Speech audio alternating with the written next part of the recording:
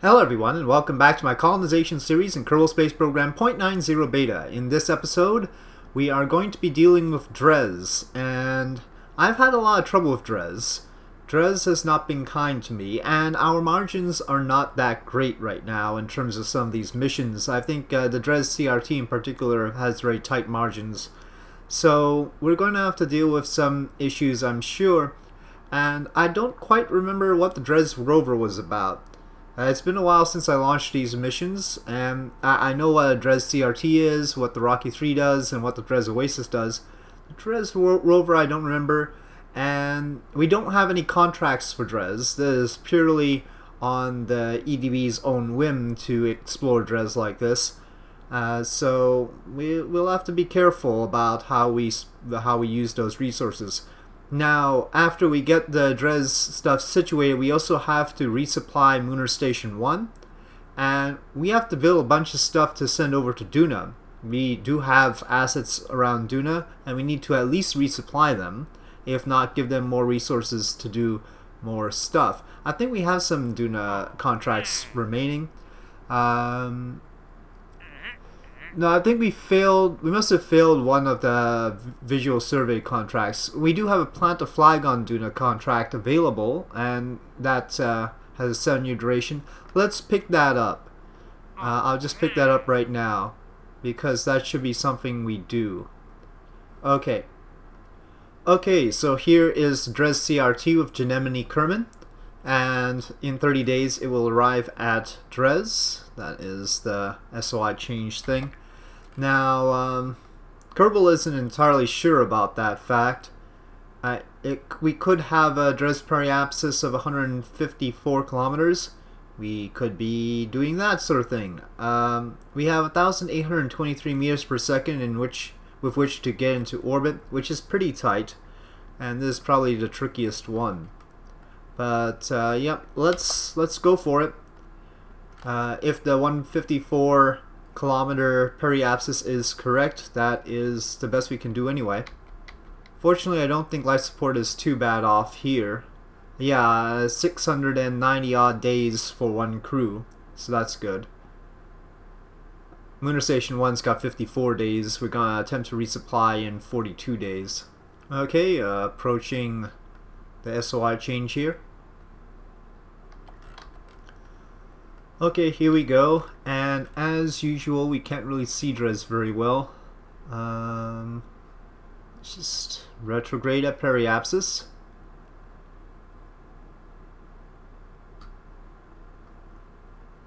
Okay. Seems like it's 1,568 minimum. Okay, there's Dres.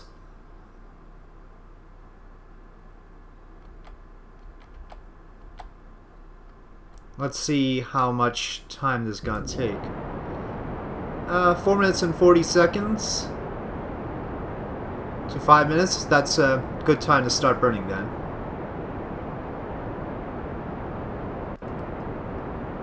Genemini looks to be in a good situation, but we'll have to be careful. Not a lot of juice to make transfers with. Some monopropellant, so that's good. Okay, getting close to completion now. Still pretty high, pretty far away from our periapsis actually. I must have placed a node in a bad position. Yeah.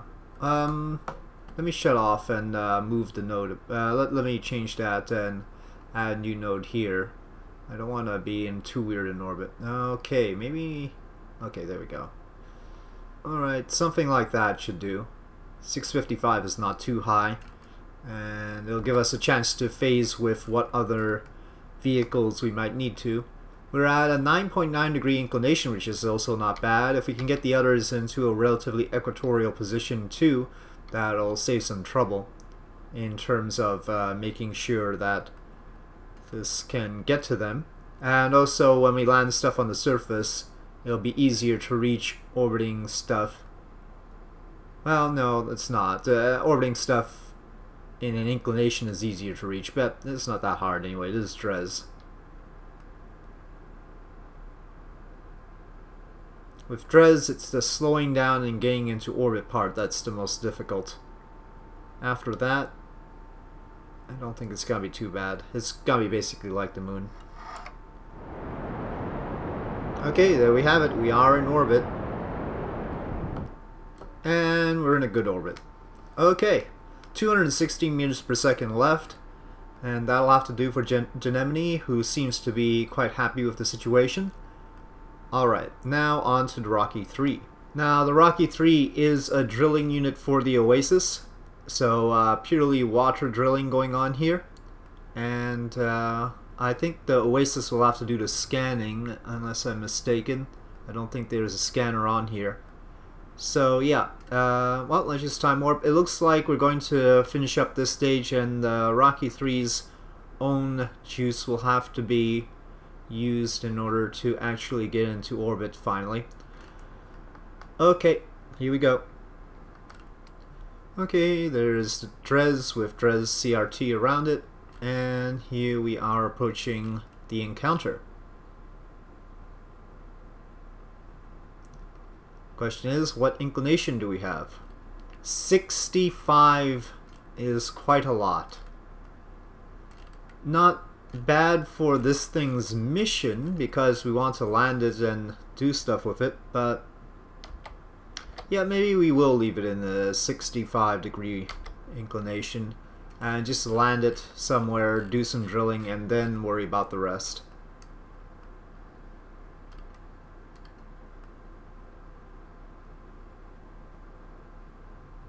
Then again, if we're gonna do some drilling, we might as well do it close to the equator anyway. Unless, you know, there's no water deposit close to the equator. That would be... Okay, 27.3... Well, we can do this now, and they'll probably cost less than that.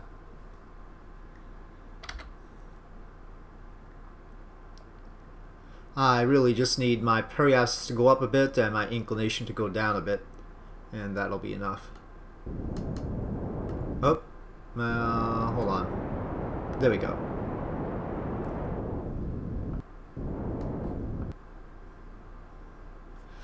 Inclination's a little bit less than I wanted. Okay, that'll do. Alright, let's just hold retrograde. Okay, we will have to do a staging in the middle of this. Now that we're closer, maybe we can see whether it's... Yeah, it's a little bit off from the periapsis. I'm going to scooch it over there. Okay. Alright, here we go. Ooh, the burn time is taking a lot longer than I thought it would. It's not gonna be optimal.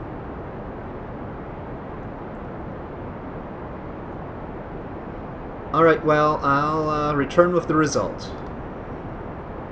Okay, we are well past periapsis. I'm trying to keep the periapsis from going down here, so I'm a little bit off from my intended trajectory, and this stage is about to run out. The next stage is the same kind of engine, but we'll be losing some mass once we dump this off.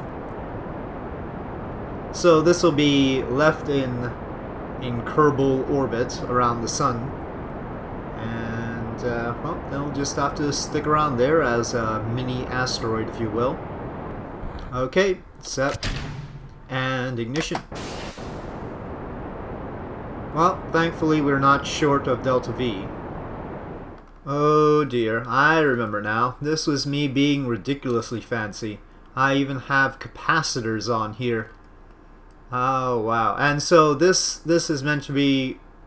so these are fuel tanks for the rover. And it can be refueled using those pipe end points. It's got fuel tanks here. And it's got a thruster on the bottom, I believe. Yeah, a little thruster on the bottom. LV1 there. And also a very powerful Rockamax 487S that was thrust limited to 50%. Yep, and I believe the fuel on this is sufficient to get it back into orbit, was what I was aiming for. So yeah, it's got plenty of fuel. It's got headlights, very cute. It's got a thermometer there. I don't know what's a Kerbal would sit up front here in the most vulnerable possible position, you know. Okay, yeah. And so we are trying to land this using this portion, landing legs, and these Rockmax 2477s. So those are our landing thrusters for Dres. I have no idea whether it has enough thrust to weight ratio to land properly on Dres, but that seemed to be the goal here. And this fuel tank was used for landing. This fuel tank is currently used for counterbalance and also, of course, resupplying the rover. Very impressive. This was one of my better design days, assuming it works. But it was launched on a Strider Light, which is pretty good. Okay, so let's bring it in, and we'll get into orbit first. We'll get into a tight orbit, and then we will attempt to land it after we get the Dres Oasis into orbit. We won't do it immediately, but after Dres Oasis gets into orbit, we'll try doing this and getting it to the surface, and maybe that's what we'll conclude with. Okay, we're in a good inclination. We are now in Dres SOI. 11.97 is not bad at all. Wonder if we have a detector on here for stuff. Were we planning to rove about and detect stuff? No, I don't think so. It's got its work cut out for it with all the other stuff. Okay. So yeah, no correction needed for inclination. Our periapsis is a bit high, especially since we're planning on a landing. So let me turn it and push it a little bit closer. Okay, 75 kilometers. Could probably even get lower. Let's see what this looks like. Yeah, let's get a little bit lower. That's fine. 49, and how much will it take to slow down? And we'll want to slow down into a tight orbit. Okay, here we go. Let's do a quick test burn to see how long it's gonna take. Okay, that wasn't good enough. Okay, it could be like 14 minutes. Let me go full thrust and see. Oh, okay, no, only 5 minutes. Okay, that's for the full stage, mind you, and we're not going to be using up this stage. We'll use this stage to slow us down into descent as well. Okay, now we can go for it. Okay, the camera has changed a few times, and let me get rid of that maneuver.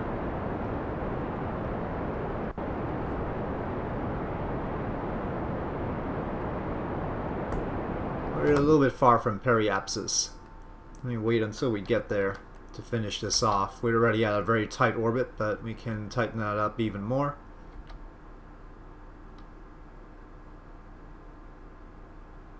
Now I hope something I sent over here actually has a detector of some sort. Orbital speed is actually much less than that on the moon. Yeah, that's fine. Okay, 49 by 32 is fine. Okay, we've still got 660 meters per second in this, and that will be good to slow down. Yep, we probably won't use all the fuel. Okay, but let's take care of the Dres Oasis and hope it has a scanner. Well, it's got one of these KA-100 detection arrays, but as somebody pointed out, maybe that doesn't scan for water. I thought it did. But now it just has Karbonite here, and I don't know if it scans for water at all. I thought based on some of our other probes that I got water readings from it, but I might have been wrong about that. Now we also have an altimetry sensor there, but that's not going to help us look for water. And really all this is supposed to look for is water. So that's a curious thing. Yep. That might be a problem. Let me quickly jump to some of my other probes and see whether this scans for water. I could have sworn it did, but maybe I was wrong. So let me just check that out around the moon and Minmus. Well, here we have Minmus Resource Scanner, so let's see if how that's configured. I don't know if that is the Minmus resource scanner or if we have something else, but there's a Karbonite detector around Minmus too, so okay, well this is a totally different thing. This has got this planetary survey camera, and that seems to do all the other stuff. So yeah, I think I've messed myself up a little bit. I think the Karbonite scanner is just its own thing, and we really needed that planetary survey camera. Yeah, probably. Okay, let's go back to the Dres Oasis. Now, this has a very tight delta V situation. On the other hand, it does have water, and of course its whole purpose is to convert water into fuel. So, it actually has more resources than would at first seem. If we take a look at TAC life support, it's actually got 3,000 days worth of water. And yeah, so no problems there. I think we should start. We've got a carbon extractor here. I don't know if I want the water purifier, certainly. Water splitter I don't need yet. Okay, well anyway, we've got about as much delta V as we need. Let's get it into Dres SOI and see what happens. Okay, it's got a 20-degree inclination and a 63-kilometer periapsis. That looks pretty good to me. So I'll keep it there. I mean, as long as the stuff isn't going retrograde, that's probably good enough. Okay, we once again have an orbital plot, and it is once again about 1,500 meters per second. So I'm gonna have this beast turn towards that node. Very, very slowly. Okay, this is bound to take quite a long time since it's just got 2 nukes to push around 74 tons. Let's see how long it's gonna take.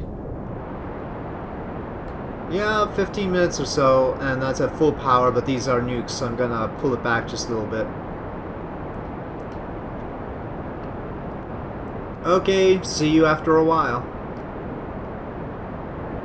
Okay, I think we're about to make orbit. I got rid of the maneuver because it was off. We have passed periapsis by a long ways. We're not gonna have a whole lot of fuel to spare here. I would have thought that we would be in orbit by now. Not that far away from Dres.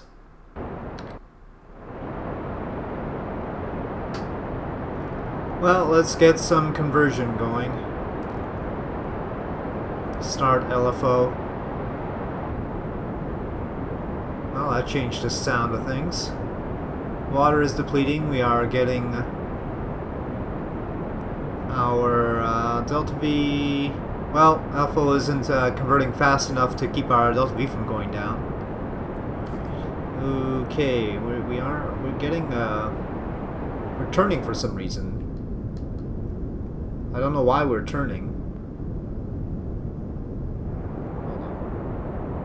Okay, we are finally captured, and it'll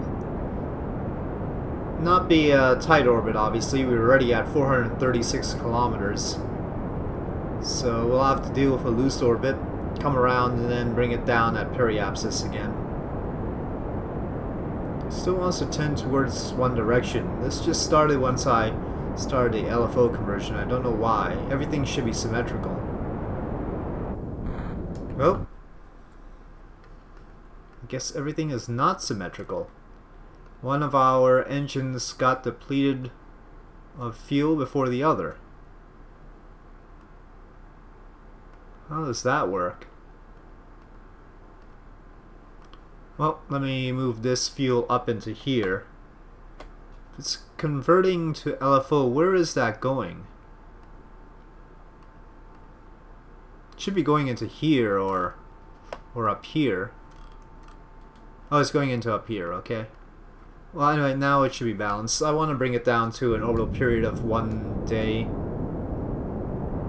Maybe less. Let's go 12 hours if possible. Okay. I'll leave it there. So, yep. 11-hour, 32-minute orbit. Periapsis 69 kilometers or so. Let's refocus on that rover that we want to try and land. Even though we don't have the scanner that we intend to have, let's see about this doing whatever detection it can do. Let's just start it off. SCANsat altitude ideal. Well, at least we'll do Karbonite scanning out of all things. And we'll start radar scan.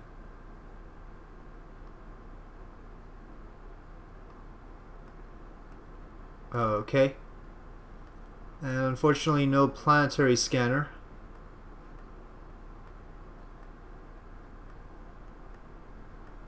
We'll have to send that up some other time. Next opportunity. Let's schedule that. So, transfer window from Kerbal to Dres. Only 14 days. So we'll get that started out in 14 days. And we'll send one of those over so that these guys can do their mission properly. Okay, but let's land the rover, since that's more of an exploration thing, and we'll see what we can do with that. Yep, it'll just be to do some exploring on the surface, not necessarily gather resources, since it isn't really resource gathering at all. Okay, I think I'm just going to bring it down directly. So yeah, probably around here. It'll be a steeper descent than normal, but that'll be fine. I sure hope I figured this out properly. Okay, initial descent burn.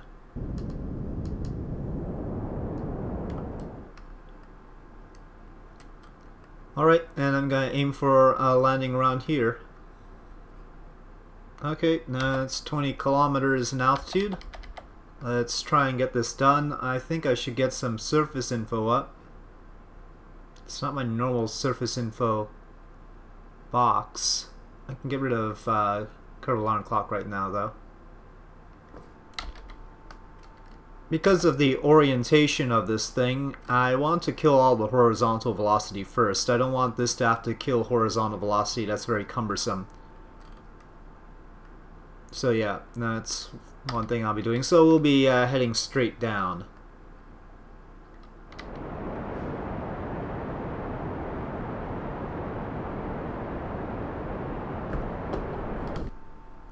Okay, horizontal speed went the other way. Let me flip around. Okay, well that's less than 0.1 meters per second. Guess that'll do. Hopefully no wheels will be punctured at that rate. Oh boy. Just turning around increased it. We do have RCS to do fine adjustments. I think we're going to dump the big tank now. Okay, let's let it go. And Rockmax 2477s. Alright.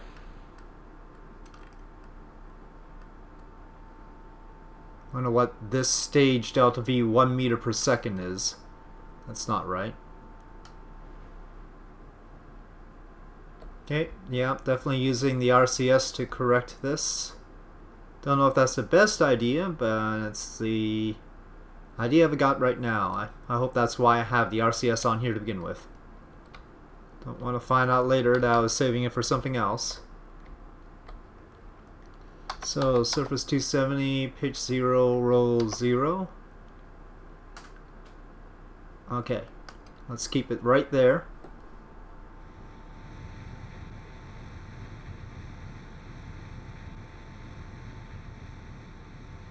Oh, I know why it's staged Delta V1. It's because we're not going in this direction in line with the controller. Fair enough.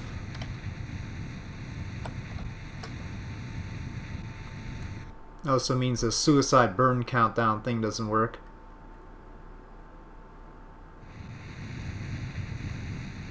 Well, looks like we have plenty of fuel anyway.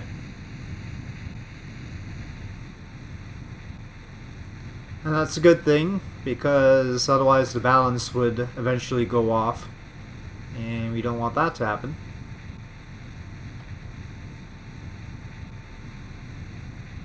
Okay, here we go. 10 meters.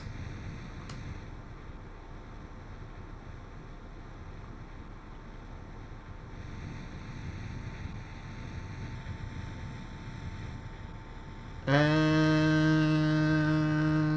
touchdown. Okay, smart ASS off because otherwise it'll fire the RCS too much. Okay, we've landed it. Looks good. Let's decouple the rover. Okay, its fairing is off. And let's see. Okay, it doesn't have too much grip. You'd think with all that stuff it'd be a little bit heavier, but it's not. Okay, those are spinning a little bit wildly. Maybe SAS, maybe docking. People like to say docking is good. Okay, well this works a little bit better. But yeah, it is having a little bit of trouble getting some traction here. Turning does not seem to be happening very easily.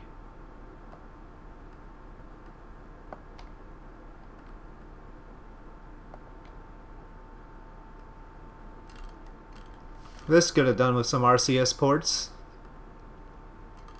Has some monopropellant. Does it have RCS at all? I wonder if this little module comes with RCS, that sort of thing. No. Does not seem to.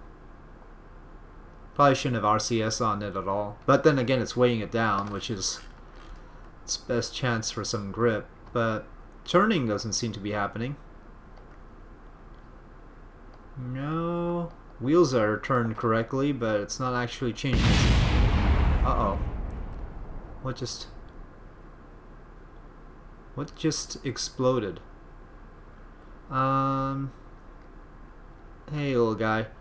Let's go back into staging mode. Can you turn now? Oh, okay, so it was only docking mode that was preventing me from turning. Anyway, little guy, you need to figure out what's... Okay, but...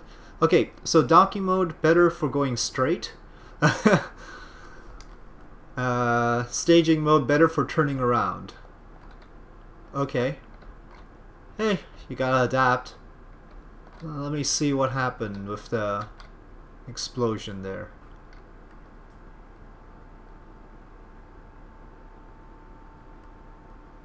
Was that just a little decoupler suddenly exploded?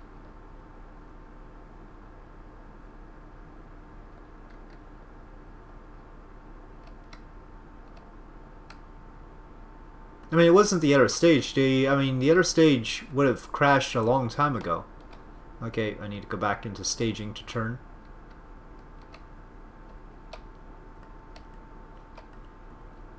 I don't see anything that's... Well, we've got some slide slip here.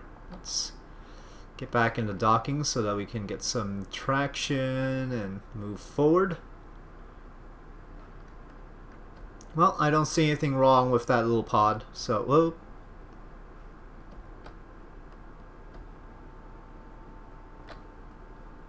So we'll just leave that be. If you want to slow down, you take off SAS. Okay, well, those are the rules now. Alright, I'm gonna put on the parking brakes until we can decide where to go with it. It's got a thermometer. Well, Dres's ridges. We'll send back this science. It's charging up very slowly. Hopefully this won't take too much. Okay, so 32 science sent, and possibility of much more science using this rover. And of course, once Kerbal gets here, we can have the Kerbal do the EVA and of course the surface sample, and that'll be even more. Oh, but given the way it drives around, I have no idea how long it'll take to get from biome to biome on Dres. But hey, it's something. And we got all of our missions into orbit around Dres. We got this successfully down to the surface. We did mess up in not having the right type of scanner, but at least the missions as deployed have worked out. So with that, I'll say thank you for watching. If you enjoyed this video, please do press like. If you have any comments or suggestions, please leave them in the comment section below, and I'll see you next time.